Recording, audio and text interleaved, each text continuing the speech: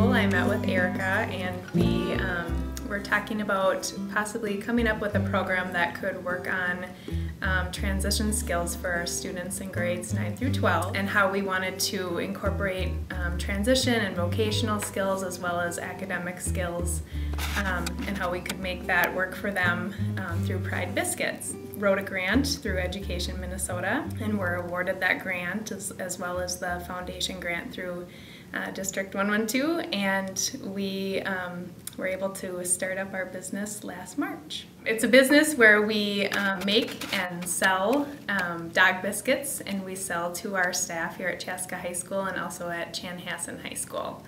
We started last year with our first flavor was peanut butter oatmeal, and we started with peanut butter oatmeal because we did a staff survey, and the staff chose peanut butter oatmeal as the most popular and the one that they would be most interested in trying first. It has whole wheat flour, peanut butter, and oatmeal and water. Oopsies, I hit my head. The performance review is Erica or myself meet with them each Friday afternoon. We do not bake on Fridays. That's our day to complete our performance reviews and our time cards.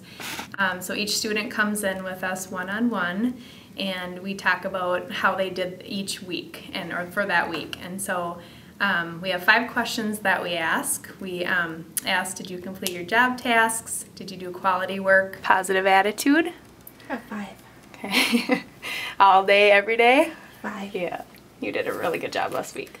And then at the bottom of their review, they're asked one thing that they did well for the week, and then one thing that they think they could work on for the week. And it's very fun and interesting to hear their take on how they feel they did for the week, and it's very rewarding for them, but also there may be something that they can work on the next week to do better. So our kids are involved in the shopping, the marketing, the packaging, the baking, the mixing, also delivery of the product.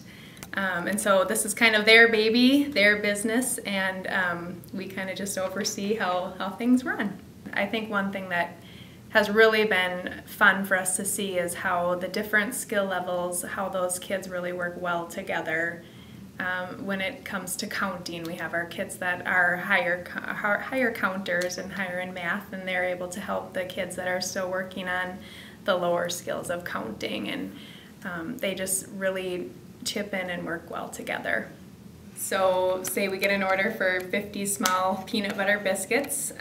We take the order form and the counting board, and our students sit down and count out 50 small biscuits with a partner.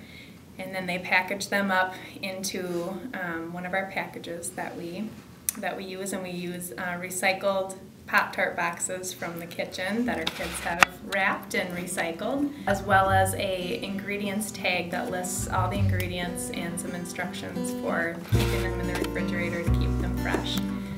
Tie them up, and then they are asked to deliver them to the staff.